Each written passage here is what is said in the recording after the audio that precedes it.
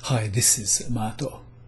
In this video I will show you a short and sweet chess game. This is the game between Wieser and Lischnig that was played in Graz in 1997. And where is Graz? Graz is the city in Austria. In this game Wieser had white pieces and he started with e4. Lischnig played d6,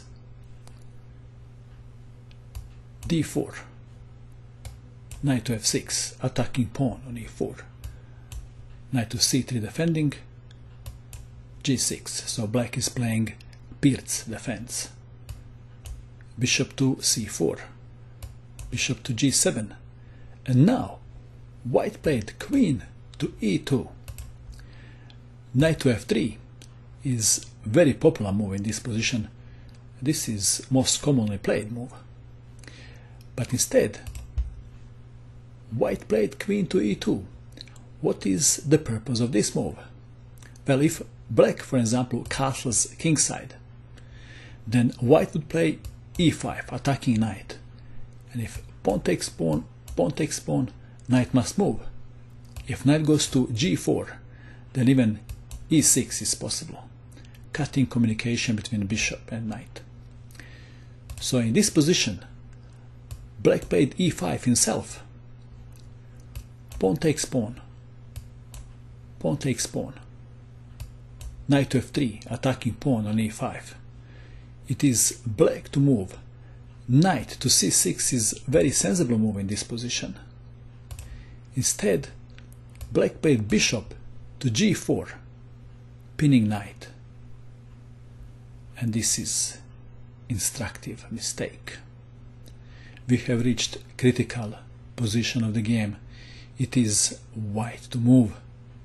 If you wish, you can pause this video and you can try to find the winning move that white played in this position. Ready? What did you find? Is that the move? No.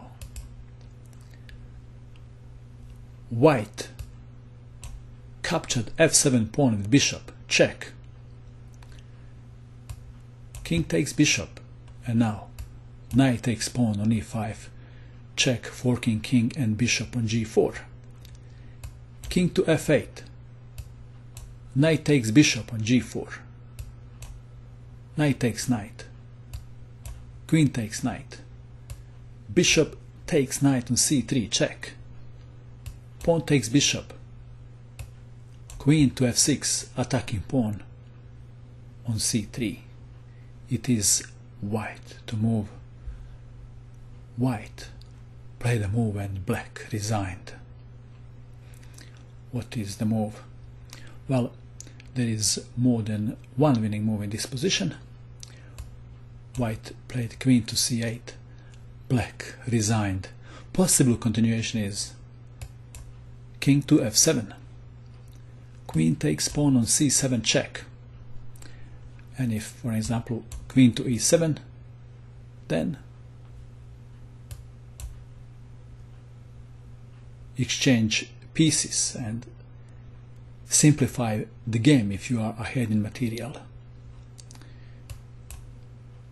King takes queen, and white is 3 pawns up. That's why in this position black resigned. And let's go back to this bishop to g4 move, pinning the knight on f3. This is only a relative pin. Black believed that pin knight can't move, and it cost him the game. Interesting, isn't it? And that is all. I hope that you enjoyed watching this video. I wish you good luck with your chess, and bye for now.